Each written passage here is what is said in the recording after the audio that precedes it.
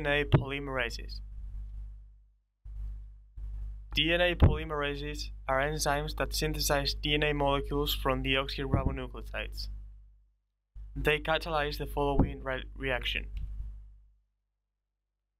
They add a nucleotide and a pyrophosphate is released. They can only synthesize DNA in the 5' to 3' direction. This is a list of the principal DNA polymerases.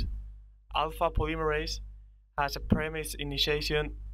DNA polymerase alpha works with a primase to initiate replication by forming the primer. It is also involved in DNA repair.